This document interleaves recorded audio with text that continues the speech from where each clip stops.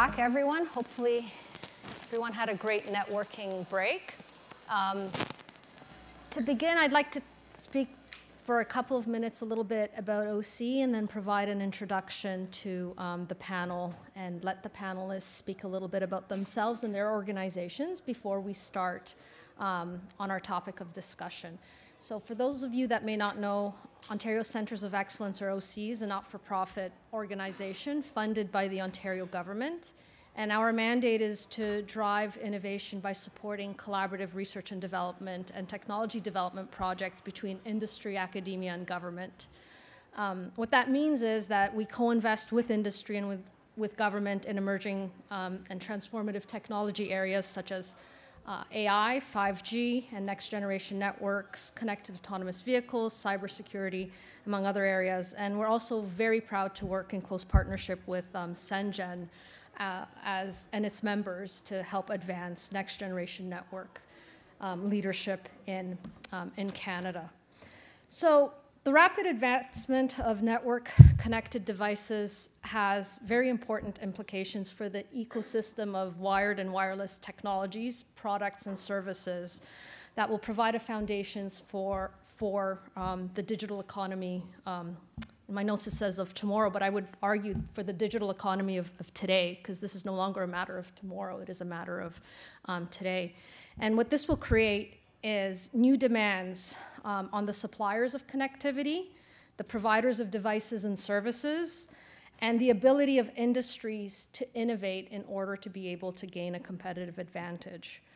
For established players that are already operating in a capital-intensive environment, the key question will center on growth and on ROI. For new market entrants, the key question, the critical question, will be product market fit and quickly gaining market share. So by 2025, mobile networks will need to support up to 1,000 times more capacity, reduce latency to milliseconds, reinvent the telcos for the cloud, and flatten total energy consumption. Demand will be driven by hundreds of thousands of data apps sharing the same network, each with its own requirements. So every user of the network, both human and machine, because that will be the reality, and that is increasingly the reality. The users of these networks will not only be human, they will be human and machine. And both of these users will expect an optimal performance and experience from the network for their personalized set of applications. Device evolution and application innovation will continue to drive exponential growth in the demand for mobile broadband in the next decade. So what we can say is that the global economy is now at a pivotal moment where a key catalyst for growth will be wireless connectivity enabled by 5G deployment.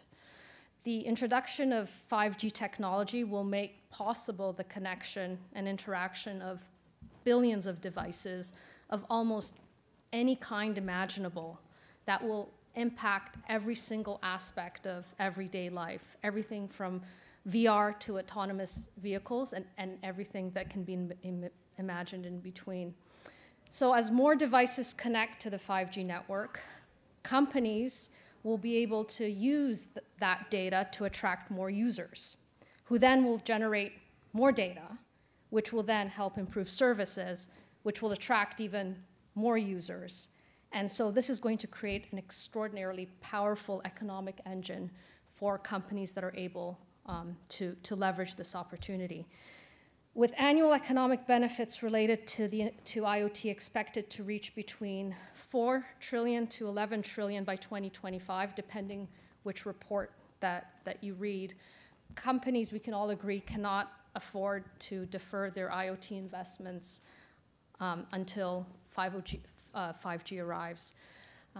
This panel is going to look at how advancements in ICT, networking, are moving industries forward and what companies must do to take full advantage of the transformational potential of these technologies. So with that brief introduction, it's my pleasure to hand it over to each of the panelists to introduce themselves and briefly describe their organization and the role that they play in this exciting connectivity space. Okay. Start with me? Yes. Okay, wonderful. Good afternoon. My name is Don Duval. I am the CEO of an organization called NORCAT. We're headquartered in Sudbury, Ontario. I've been at the helm now for just under 7 years, and prior to that I lived in downtown Toronto, so I can appreciate some of the earlier discussions around what it means to be in a rural community, with an interesting contrast to having lived in a large urban center. Fundamentally, NORCAT is in the business of training and development. And a large part of our business is actually in the skilled labor training and development. We have multiple offices around the world, almost college-like campuses where we offer training and education for skilled labor industries. Obviously, given our headquarters in Sudbury, Ontario, you can imagine most of our sectoral focus in that is in mining. But we also play a pretty significant role in kind of the hands-on skilled labor training in forestry, construction, oil and gas. We're also in the business of commercial real estate. We have a consultancy group that works around the world. But as it pertains to being here today, NORCAT has a division, a regional innovation center, not unlike Invest Ottawa here, just a little bit smaller given the geographic region that we serve. And what's really unique globally about our innovation center is that we're the only one in the world that owns and operates an underground mine. But production is secondary with that asset. We have transformed that mine to do two things. One, it's an experiential hands-on mining training center. So mining companies from around the world will send individuals to our facility to learn how to use kind of the latest and greatest equipment. But probably more exciting and relevant to this discussion, we've really transformed this operating mine to serve as a one-stop shop for all that is the future of mining technology. So we call it a bit of a living laboratory, active laboratory, where emerging technologies can come, use our facility, develop, test, install, and kind of make it like an epicenter globally where you can see these new technologies that are emerging, not in a tunnel, but in an operating mine environment. And when you're bringing new products to market, the most challenging customer you'll ever have is your first customer. So as it pertains to today, I'm looking forward to sharing some insights with you around what is happening in the global mining system as it pertains to connectivity. And there's a huge array of variables that I think you'll find very interesting. So I'll leave it at that. Hi. Hello. Yes. Hi, my name is Geissah. I'm the Director of Technology Strategy at TELUS.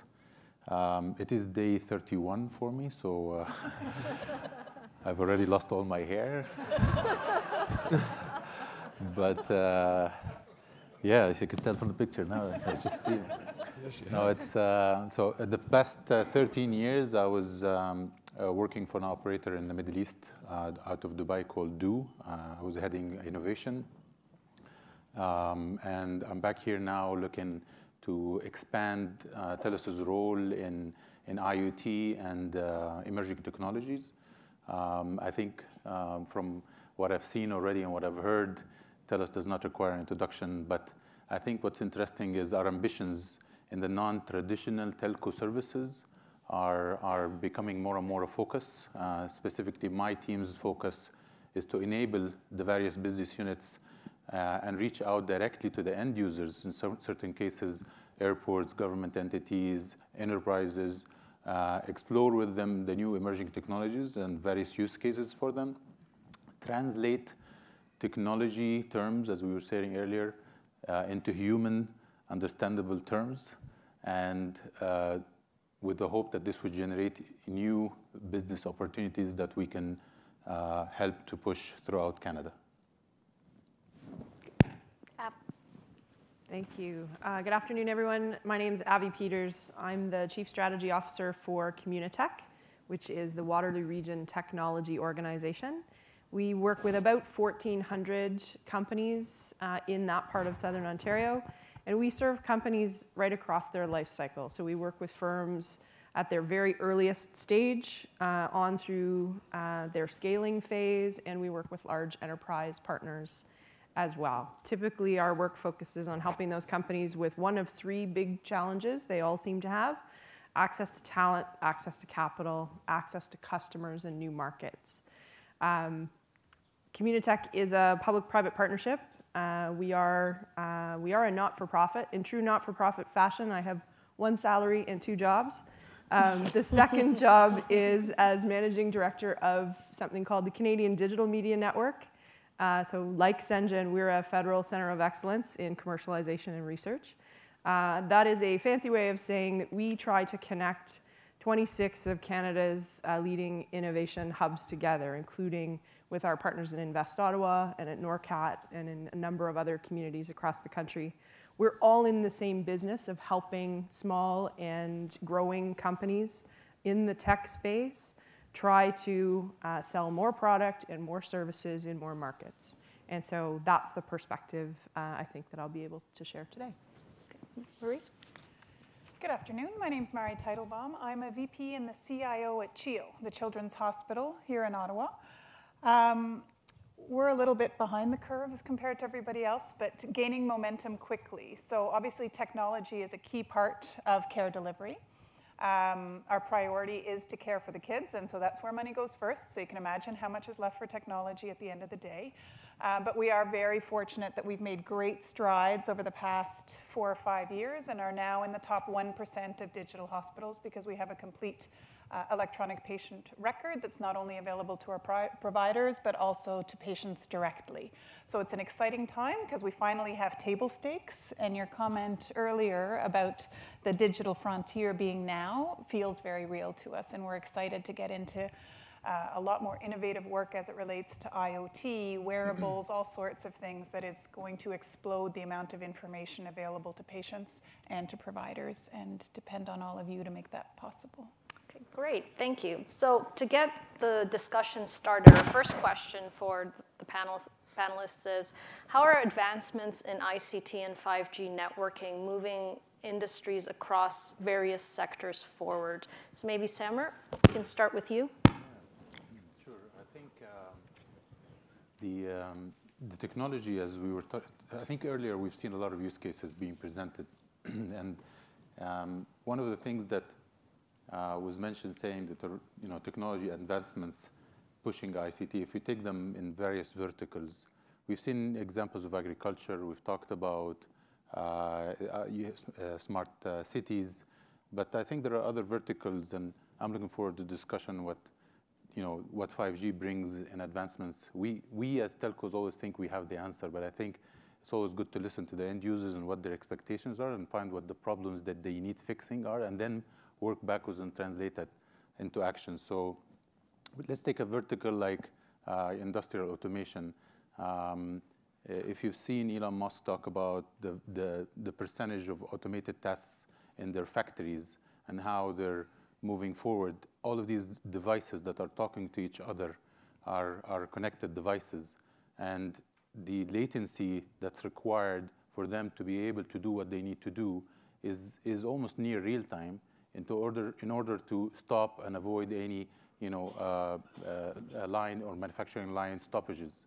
So 5G, again, to translate the advantages of getting 5G, provides very, very low latency. And that allows not only an industry vertical like automation to deliver real-time connectivity and decision-making, but also that really means dollars at the end.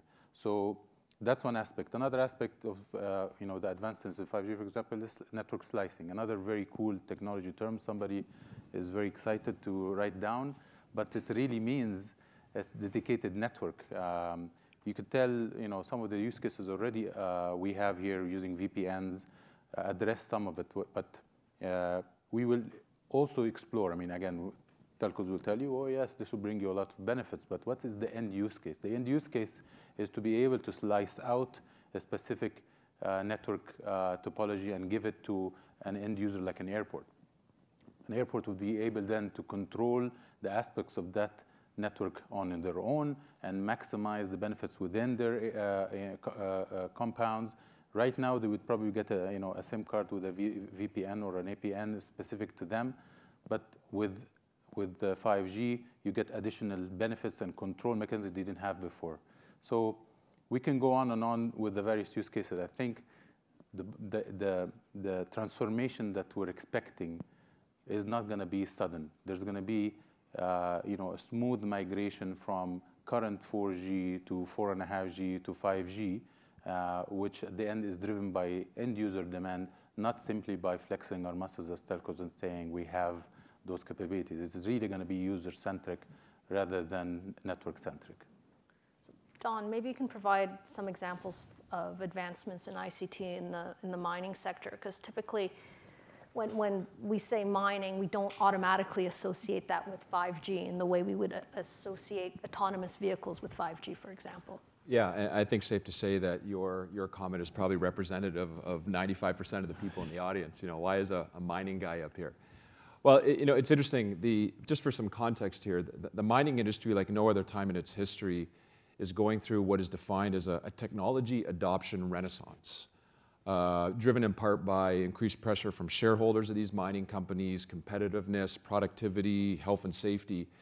And with the commodity upswing that we're currently facing right now, you're seeing large sums of capital being apportioned by mining companies around the world to do stuff in tech, to drive those variables that I just mentioned.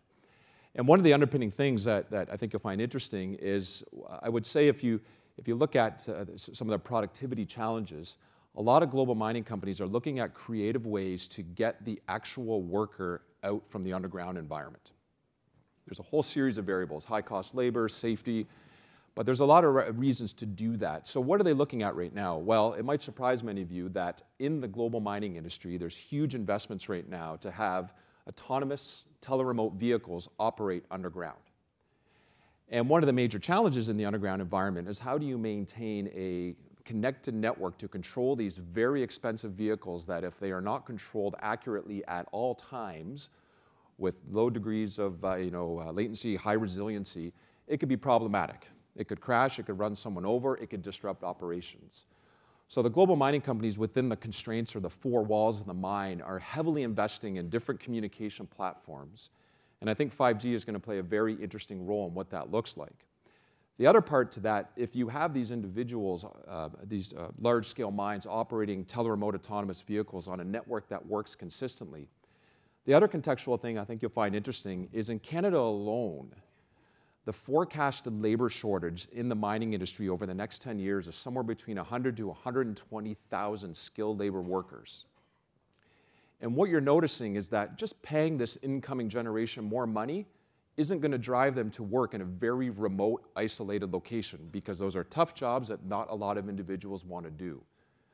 So the mining companies, aside from the productivity, health, and safety, they're actually looking at now an incoming battle for talent, whereby if they don't start investing in these infrastructure communication platforms to control a teleremote autonomous vehicles from the comfort of an urban center, which is happening right now in Thunder Bay, they're operating vehicles 800 kilometers north, sitting in a coffee shop environment, operating a teleremote scoop, the workers will actually take less money because they don't have to do that job in an isolated remote community.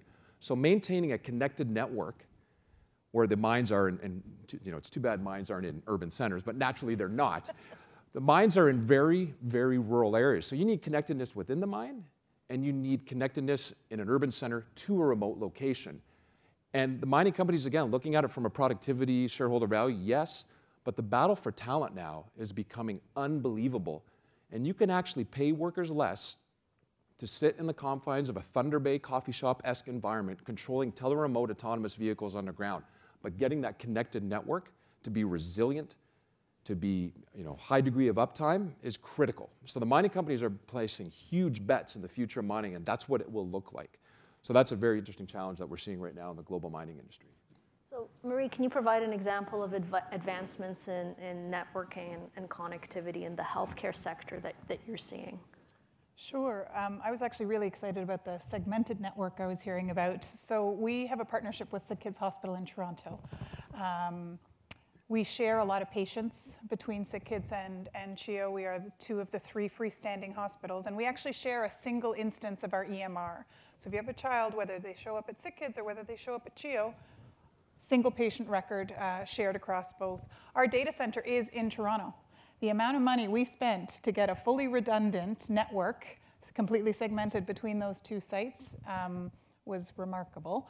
And we had to do that because we depend on our EMR. Kids don't get their medications. We don't get lab results. Everything goes down if we lose our network.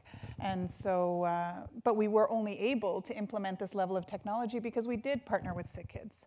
And we were able to, as two organizations, get a whole lot more value for our dollar and implement this leading edge technology because we were able to build our own virtual network to support both hospitals, not to mention the quality of care.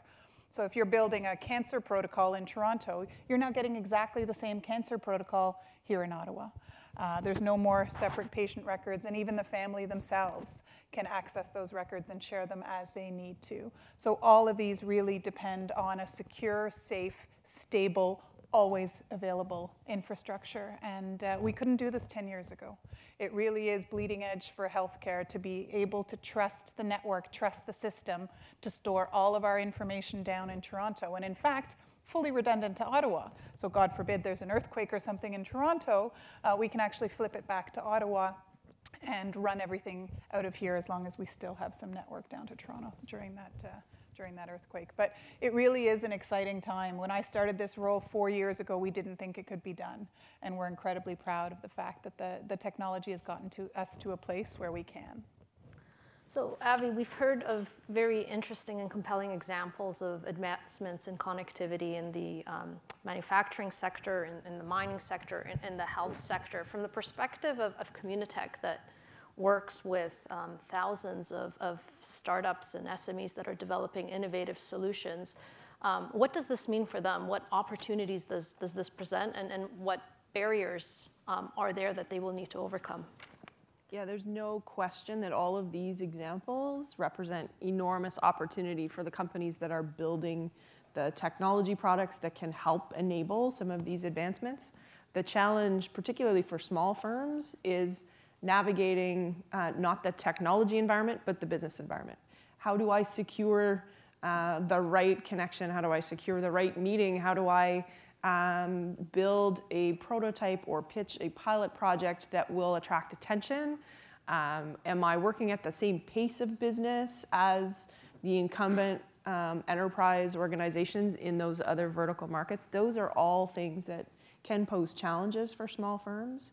And it is, in many ways, it's not really about the technology. It's more about how can we help scaling firms in particular make the right connection to some of the companies that Dawn is working with or that Mari's working with. How do we help them to navigate? And part of it is through enabling organizations like CENGN. Part of it is through programmatic work where a small company can participate in a broader project alongside other larger players, where they can contribute something to a pilot and then start to build that credibility in those relationships.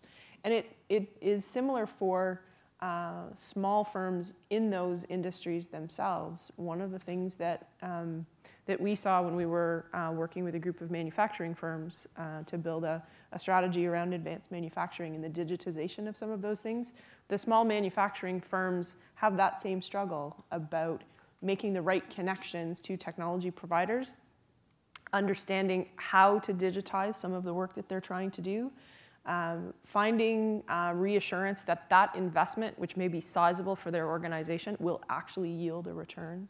And so there's a real need, I think, to help small and mid-size companies, both who are making these technologies or contributing to this technology ecosystem and also availing themselves of it, to give them the kinds of resources and support that will help.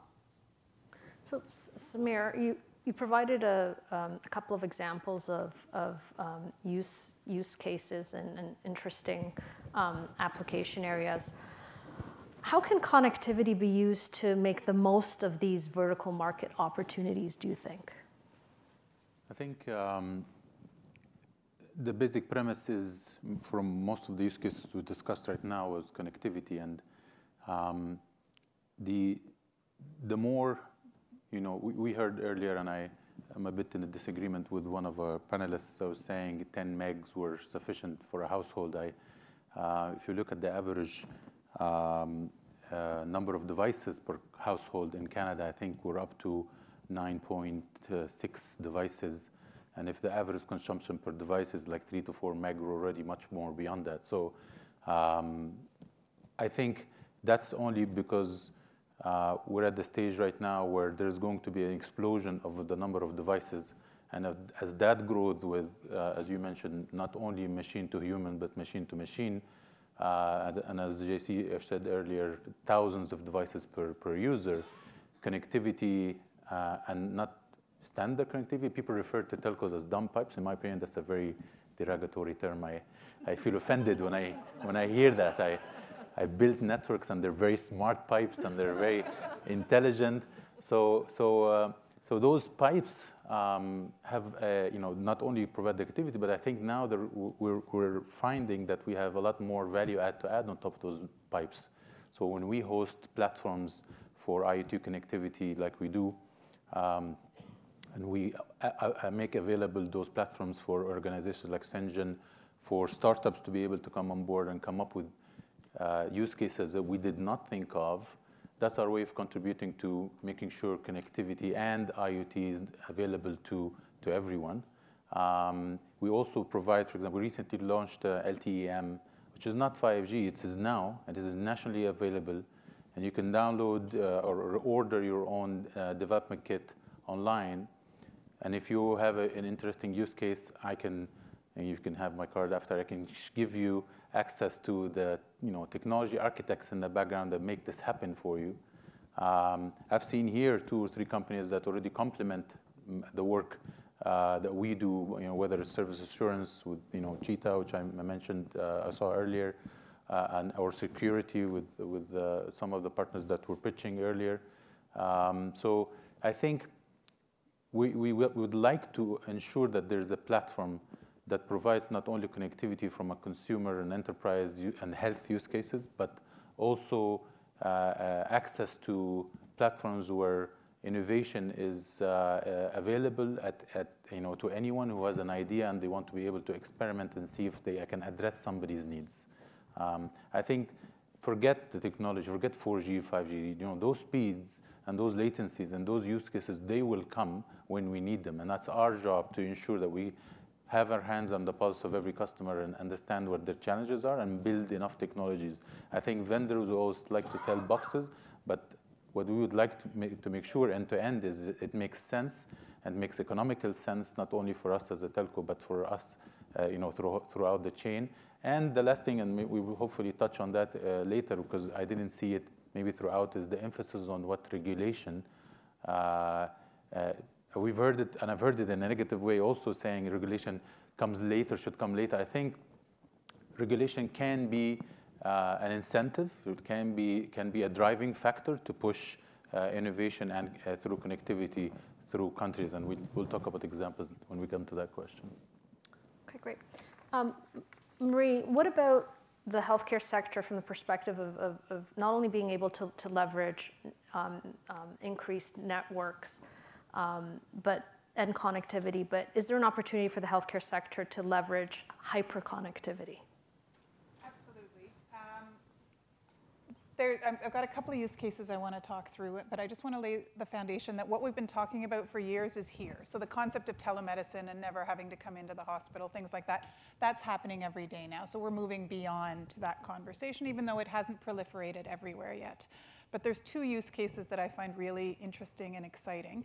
And the first speaks to your issue around trained personnel and the fact that it's really, really hard to find the people you need. And so it's our sleep lab.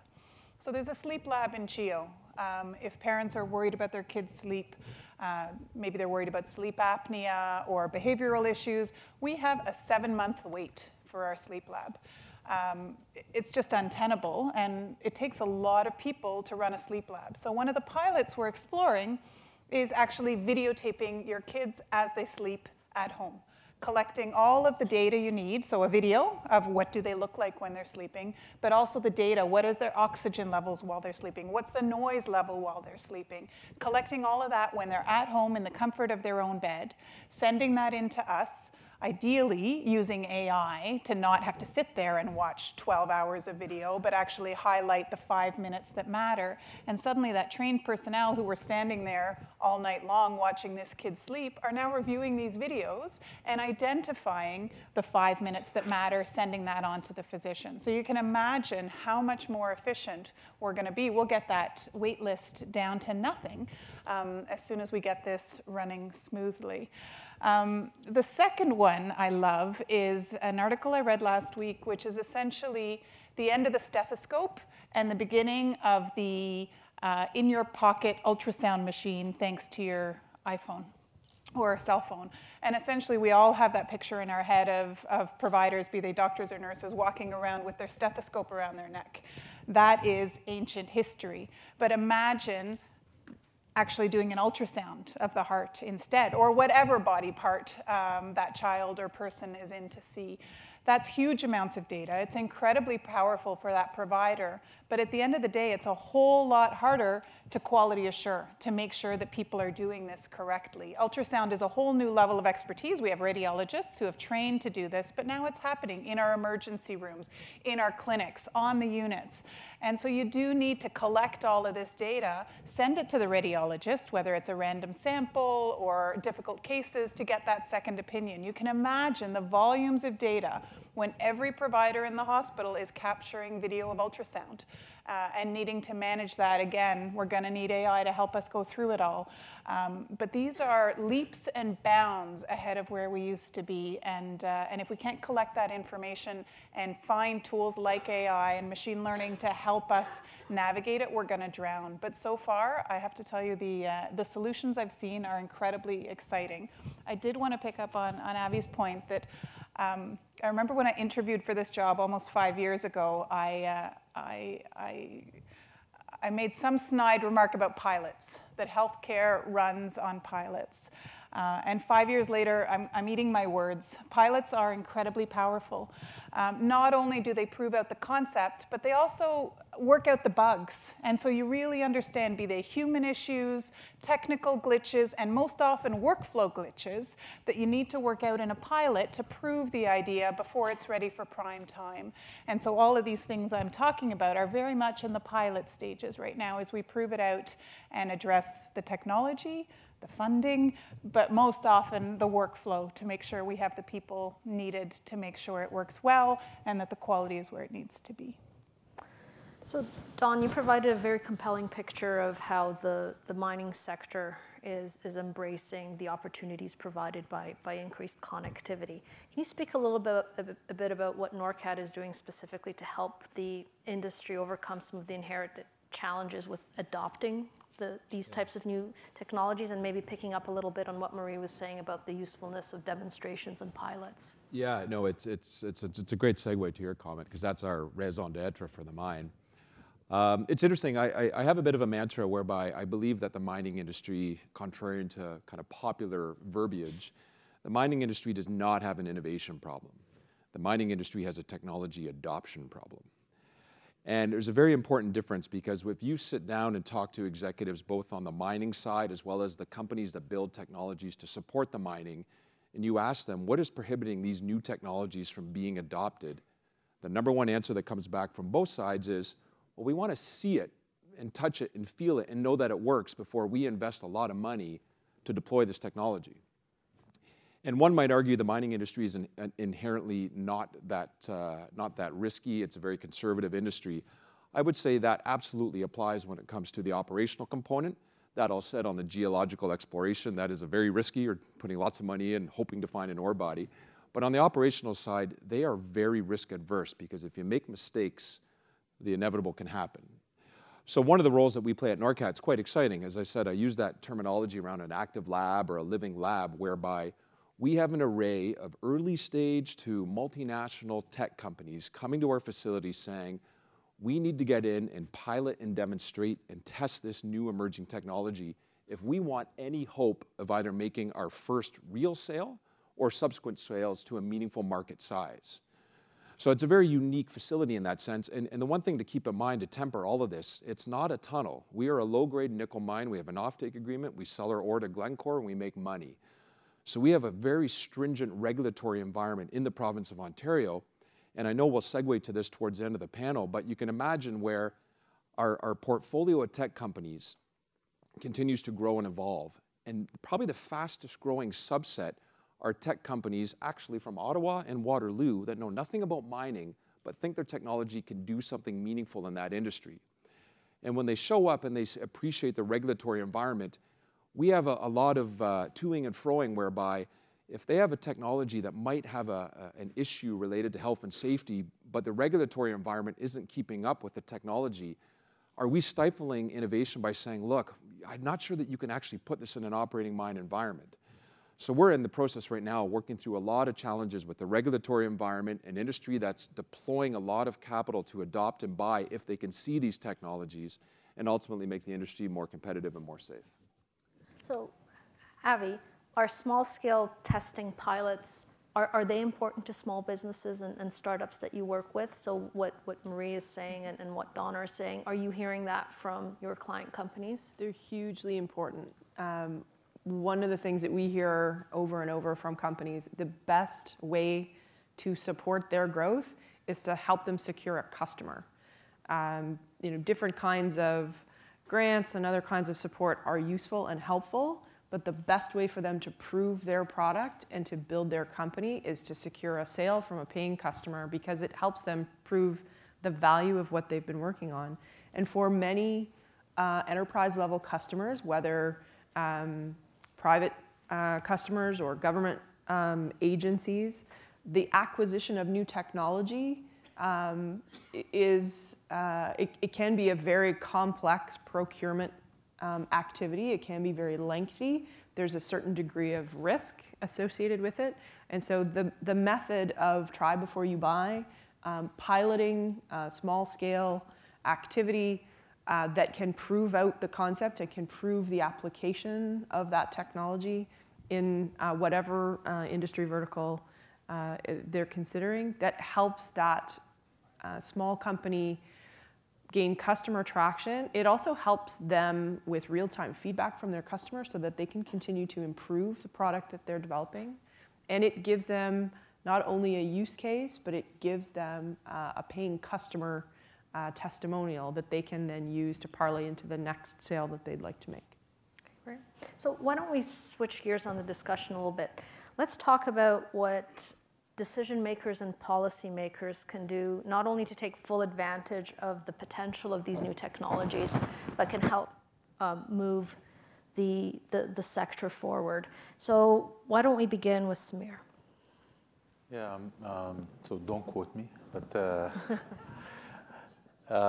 it is, I think, having been back again to Canada's ecosystem, I noticed I would say, I don't want to say the right political term here, but the very conservative regulatory framework that we live in. And I think, as I said, it's seen as a deterrent, and people want to push that to improve innovation and to excite it.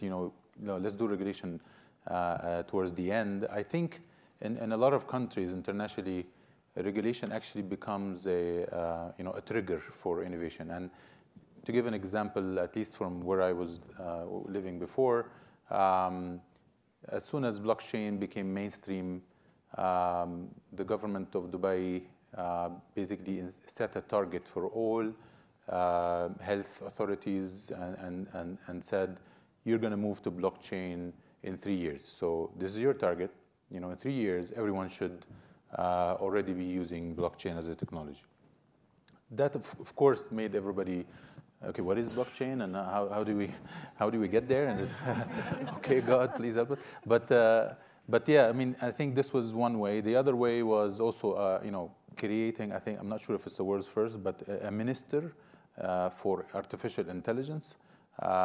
Again, that person is 27 years old, and he's already proven himself outside of the minister of AI as somebody who's actually very innovative. But the point is, what is the adoption rate of AI in the various government entities? going to be, that now there's a minister with a specific mandate. So what I'm trying to apply is, and I mean, the UAE is not just one. There are, I know Singapore is very aggressive when it comes to that. A lot of countries in Europe, including Portugal, their adoption of smart cities. And so globally, I think there's a trend that regulation is not a prohibitor. This is not, made to slow you down. I've yet to find out what's the real situation here. If there are regulatory authorities in attendance, I'd like to meet and discuss this. But I think we need to focus more on the positive side. We were discussing, Mary and I beforehand, that in Sweden, people are actually personally electing to inject themselves with chips, underneath their skins because, sharing their biometrics or using it to, simple things like open doors or, keep your medical records or whatever is seen as a positive thing. So, and we still have people concerned, not only in Canada but North America, about data security. And if somebody gets my medical records, I think they're going to be extremely bored to go through this. But I think that there's lots of ways to secure it. There are companies that are actually in present that are working on cryptology and how to make this secure access. We just need the regulation to match the willingness of the country to move forward. And I think that's probably driven top down, not bottom up. So I mean, I can preach here for hours, but it needs to be a sense of top down urgency in order to catch up to the rest of the world and probably lead them. So Don, what can policymakers do? Well, wearing my kind of one sector hat right now, the mining industry, more specifically in Ontario, is going through a really interesting time right now where policymakers recognize that the rate of adoption, the rate of creation of new technologies to serve the mining industry is happening at a rate much faster than current policy and regulations can keep up. So if you ask me what can they do, I think there's already a very well documented effort on behalf of the policymakers in the province to listen, understand the implications it's going to have for new policies. Now, a lot of these things will take more time. Case in point, there's really no heavy, well-articulated policy for the Ontario mining industry right now around power requirements for underground communication infrastructure. And why is that important to get clear? Well, if you have too much power, too many signals, to kind of simplify a part of the mining industry, the blasting component, there's uncertainty of whether or not if you have too many underground signals and too much power, could you accidentally detonate some of the explosives that are housed underground? So you can appreciate the importance of policymakers to listen and understand and navigate as quickly as they can. Likewise, too, with biometrics. You might be surprised to learn that there's a handful of mines in Canada that are getting close to 2 kilometers deep. Unbelievably hot. A lot of teleremote autonomous systems are not quite there, so you still have workers working 10, 12 hours a day in 40 to 45 Celsius, 100% humidity conditions. So you want to track biometric data as best you can. And you're not going to tether an individual. You're going to do it through a Wi-Fi or a LTE communication infrastructure. And you're going to gather a whole series of data elements on that person. And you better make sure that you're getting your correlation analysis correct, whereby if that person looks to have a slowed heart rate, are they going to faint? Or did they show up at work and are they potentially impaired? And you're going to make a lot of decisions as to, well, what is that correlation? What is that biometric data telling me? So there's a lot of policy discussions right now around what do you do with the data tracking individuals in a tough environment? How do you manage it? How do you control it? How do you ensure its privacy? And then what decisions can you make with that?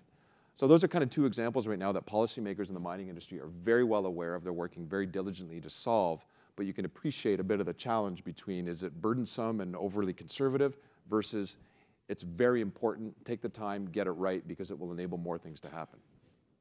So I think this is the question of what can policy makers do is an important question. So would like to ask that question of all of the panelists. So we have Avvey and Marie. So Avvey, what can policymakers do? Well, I think Don articulated it really well. There is a pace of change that happens not only in mining, but it is happening in a number of industries. And we don't know yet what the implications are of some of the technologies that we have the capacity to build. We don't know yet what the complete impact might be, but policymakers need to be deeply engaged with companies as they are rolling out those technologies, so that we can have an entire discussion about implications of technology. And there are firms that are in the technology space that are starting to make pledges about the final use of their product. So ClearPath Robotics, for example, has taken a very public pledge that it will not create killer robots. It will not have its products used for certain ends. There are many examples like that, and I think the dialogue between regulators and policymakers and those who are producing the technologies is one that we really need to have in all kinds of industry verticals. So health. So mine's much more basic, to be honest. It all comes down to privacy and security. So I'm glad your life is boring as it relates to health, but unfortunately that's not the case for everybody. And there are a lot of people who consider their health information of the highest sensitivity. And so very real instance for us, we had decided to do this partnership with Sick Kids. We'd built the whole thing. We were really excited. And we're told by the powers that be that, no, the privacy law says you must put a wall between the CHEO data and the Sick Kids data, and almost like a firewall, where only when that patient has been seen at both sites can you share. Well, that took away a lot of the power of our partnership. Imagine if I could compare the quality of a provider at CHEO to the quality of my cardiac surgeon at CHEO to the quality of a cardiac surgeon in Toronto. Suddenly, all of these added values of the partnership were being threatened by privacy laws. And so I can absolutely appreciate the need for protecting patient privacy with security, infrastructure, and everything like that. But this concept of a paper chart sitting in the hospital is what is dictating privacy law. And really, the law needs to evolve to understand that there are new solutions, new technologies that can keep information private without shutting it down or locking it down. And so we really need policymakers to help us take full advantage of technology by ensuring that privacy and security are keeping up with what our clients expect, to be quite honest. They're shocked when they hear about this wall. They expect their data to be available.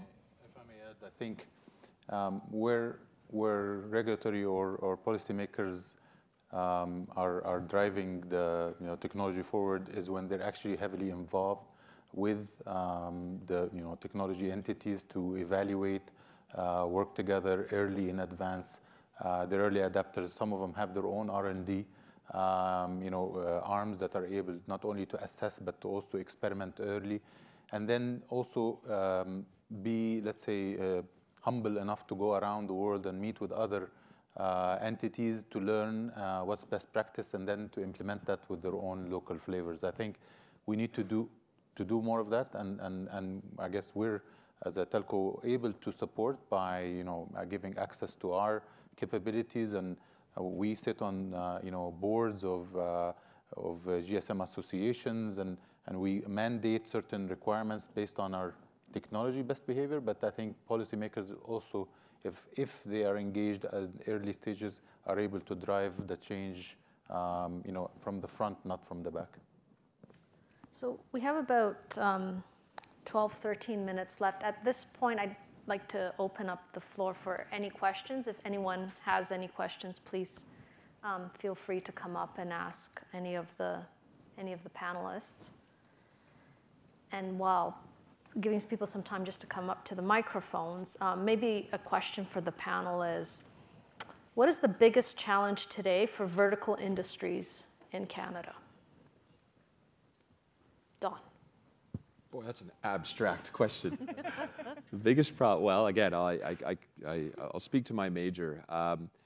And not to be overly redundant, but right now, as I mentioned in my opening remarks, that the global mining industry is undergoing a technology adoption renaissance like at no other time. They're apportioning more money than they ever have, and they're doing that for a variety of reasons to be, again, productive, competitive, and drive safety. That said, kind of the contrarian conundrum that they're facing, they are trying to figure out how do they spend the money on the right technologies that they have surety that the financial health of that company, be it a startup or not, will be sustainable during the life of the deployed technology. How are they sure that it will actually work?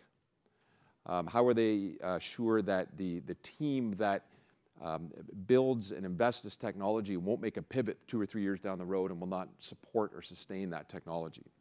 And these are very real discussions that we have. We broker them about every 2 weeks with mining executives from around the world, and this is verbatim what they're saying. So in terms of our specific market and the role that we play, the feedback that we've been getting has been driving our investments in this unique mine site, which, if anyone is interested, it's only a 5.5-hour drive from Ottawa. It's a beautiful rural community. I call it the Northern Muskokas. It's wonderful.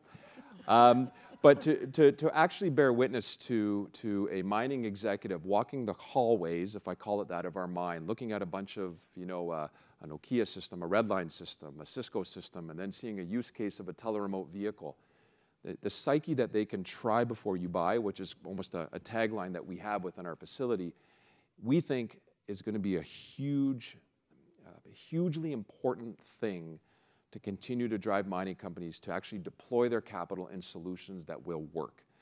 And that's where we're making our investments in our industry. And the interesting thing is, I think, to Avvey's point, I think she's absolutely correct. We're proving it in the mining industry, but I think it's safe to say that you can apply it to any other industry. The idea to pilot, to test, to try before you buy, see it, have surety that the company will be there is critically important, and we're starting to prove that thesis at our facility.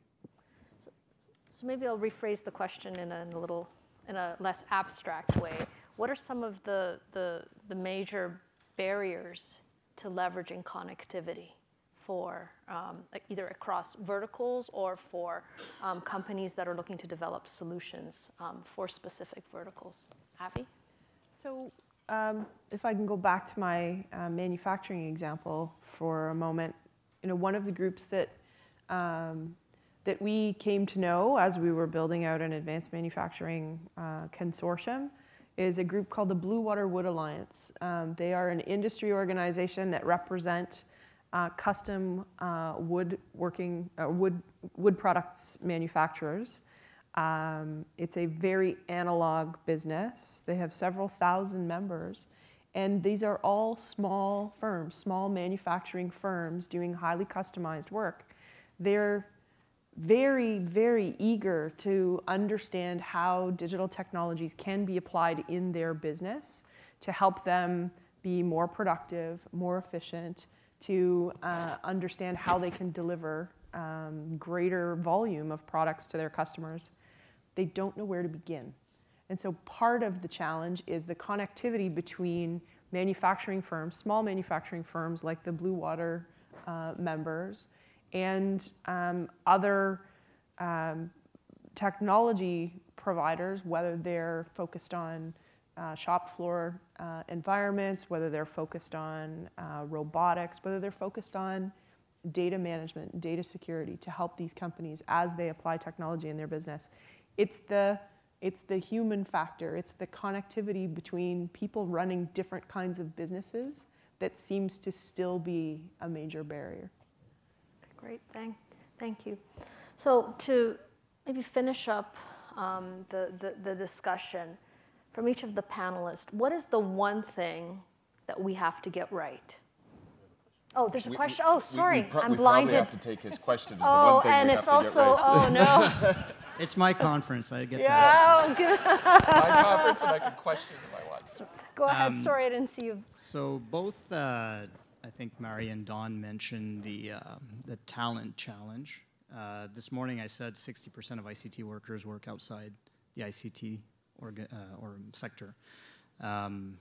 So what are you guys doing to address that, and what would you like to see more done from the community at large to address the talent problem? Would you like to say? I'll jump in. I have an answer. So CHEO does benefit from some brand name recognition. So actually on the technology side of the house, we end up with some really good people who are looking to combine their experience with technology and meaningful work. So we're very fortunate on that front. But where we are struggling is actually in the clinical realm. We're being asked to do more and more with less and less money and have to be ever more efficient with our clinicians, be they doctors, nurses, RTs, PTs, everyone like that. And so that's where our technology investments, hopefully, not all the time, but hopefully will help make people more efficient, because we're not going to be able to hire more people. It's just not our reality. Every year as an organization, we're stagnant or getting smaller because our budgets are shrinking. We're publicly funded. And so it's our responsibility to make sure that, that everyone that works at CHEO is absolutely at the top of their game and as efficient as they can be. So really that's how we're addressing it, is we're trying to make the people around us more efficient. But from an ICT perspective, we're very fortunate. So it's a great question. You know, as I mentioned at the beginning, our core mandate at our organization is we're in the business of training and development. And it could be on the skilled labor side, or we train companies to, you know, help sell their product.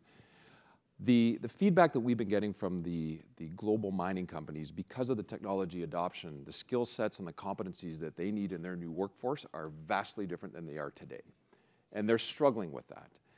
And if you ask them, you know, what are the kind of the key characteristics they're looking for, they'll give you a long laundry list of things that nobody on their current staff really has, especially at the actual, you know, skilled labor worker working underground. So what are we doing about that?